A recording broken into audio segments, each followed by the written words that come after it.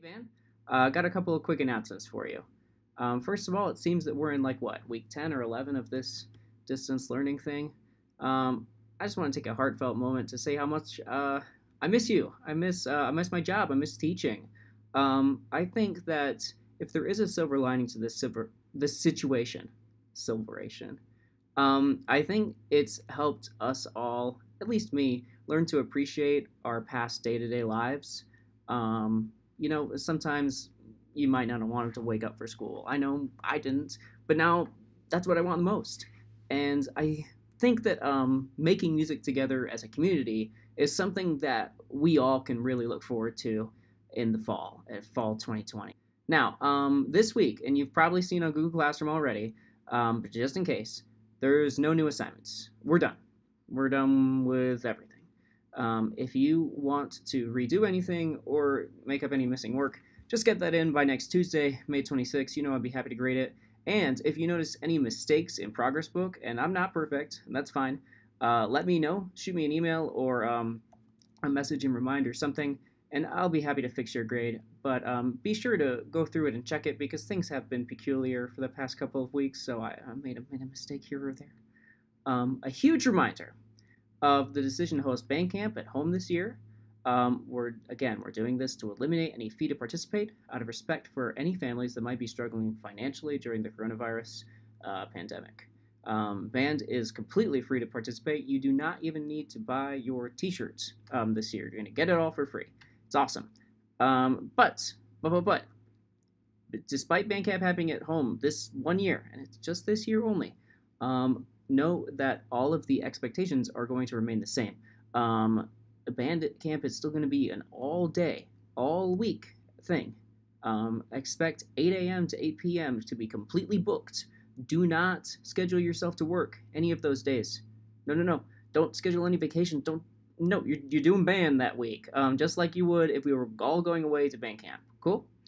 And it's important to know that we are still going back to Bluffton in 2021 and beyond. In fact, I've already booked our week of the last week of July for 2021 with Bluffton. So it's already booked.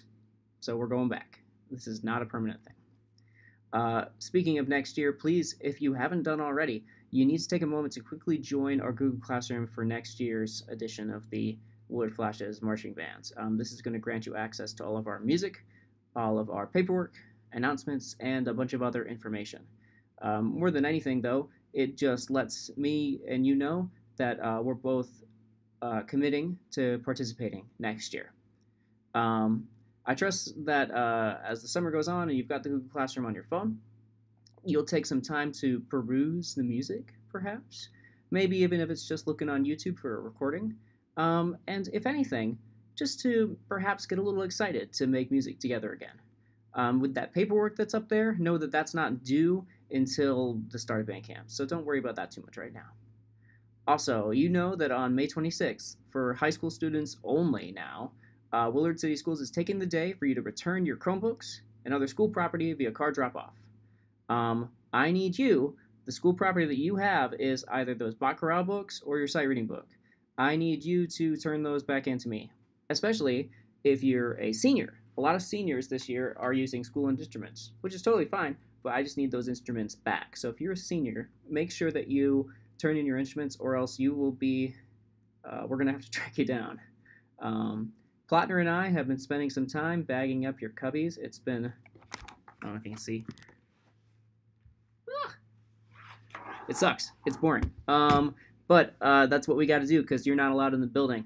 If you don't want us to mess with your cubby and you want to keep it the exact same way for next year, that's cool.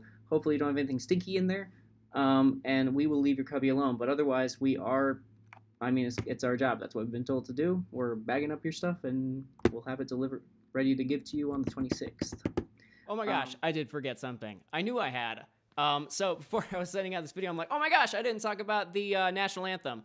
Yeah, Mr. Schaff contacted me the other day, and all of a sudden, he had a great idea for us to still perform the national anthem at the Willard graduation ceremony. Now, you may or may not know, if you're not a senior, that the Willard graduation ceremony has it's changed a lot. What they're doing is it's kind of like a drive-in movie of sorts. Everyone's going to be in their cars, and they're going to FM transmit all the announcements to the car radios. In my opinion, I think it's a great idea, and I'm just happy that we're able to do some sort of in-person graduation for the seniors. It would have been a real shame if it would have had to be some kind of virtual thing. Regardless, I need your help. Hopefully you got my remind message on Monday about this. What I need you to do is in Smart Music, you'll see an assignment.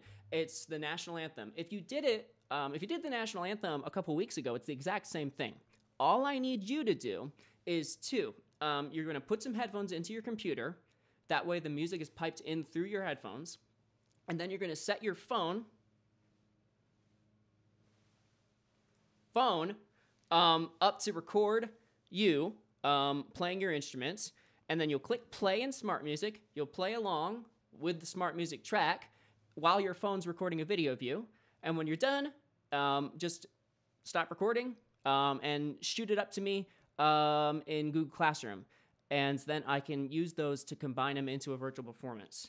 I really would love it if all of you were to participate in this, just because I think as a group and as a family, we owe it to our senior band members to, to give them one last hurrah and one last goodbye as they move on to this next stage of their lives. And seniors, Mr. Schaaf specifically requested that we have the seniors front and center in this video. So please, if you are able and you have your instrument at home, or if you're a percussionist, you can hit something as long as it's not a human.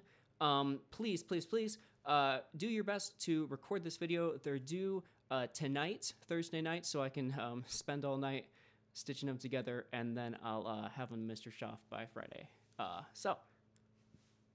The announcement that you're all waiting for, the 2020 leadership team.